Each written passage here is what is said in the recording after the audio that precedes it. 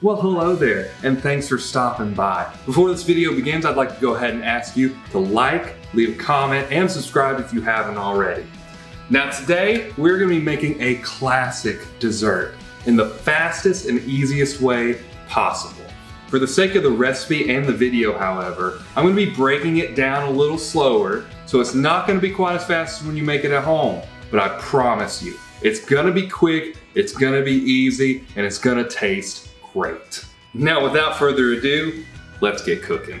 Now I'm gonna say go ahead and preheat your oven to 350 because we're probably gonna get done before it preheats. Now, obviously, you don't want anything to stick to your pan. So go ahead and grab your pan, grab you a little bit of grease, vegetable oil, whatever you like, and just kind of give it a good old dousing. Next is your bread. You can use whatever bread you like, it doesn't matter.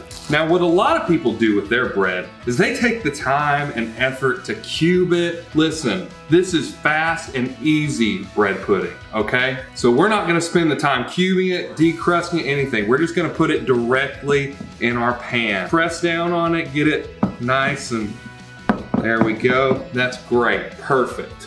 Get the air out of this bag. Don't forget to twist tie, guys. Don't forget to twist tie. That way your bread, doesn't get stale. All right, now you gotta take your pudding, your snack pack, whatever flavor you like, and just get you a nice helping pudding right all over on that bread, okay? Now, I'm a little greedy. I'm gonna use 2 packs, okay, guys? 2 packs of delicious snack packed pudding. Now, the great thing about snack packed pudding is that it's made with milk. So we got the milk covered, it's got sugar in it. We don't have to worry about the sugar. It's a little gross right now. It's all clamped up, but that's because we gotta put these eggs in here, right? Can't forget about your eggs. So you just go ahead and crack you a couple eggs. I'm using 2. Wash your hands after you crack your eggs. You don't want to contaminate anything, guys. Now, it wouldn't be bread pudding without cinnamon.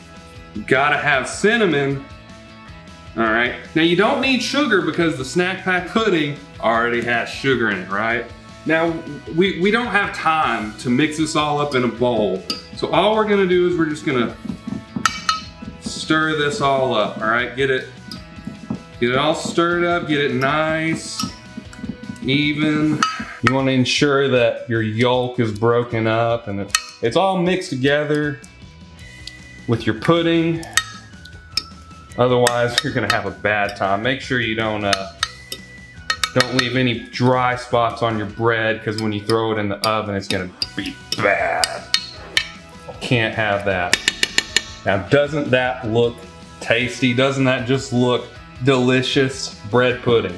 Now let's be honest, guys, we set out from the start this is gonna be fast and easy. We got the easy part done, it's already finished, it's prepared. The fast part is the problem, because we do have to bake this, and the oven isn't even close to being done preheating. So, to speed things up, we're just gonna go ahead and throw it in there, because why not? I mean, it's gonna get cooked anyway, so let's just go ahead and do that. A little warm in there, it's gonna be just fine. Absolutely okay. And normally you're supposed to cook this for about 35 minutes. We're gonna set that bake timer. We want it fast, right, guys? We don't wanna wait forever for it. So we're just gonna say 15 minutes. That should be plenty of time to cook this. Okay, guys? We're gonna start that, and we'll see you guys in 15 minutes. All right, now that our 15 minutes are up, let's get this bad boy out of the oven. But, safety first. Oh yeah. Oh, you can smell that delicious goodness.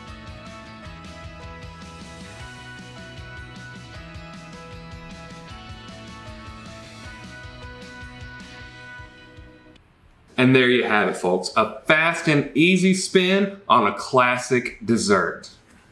Now, as the French say, bon appetit.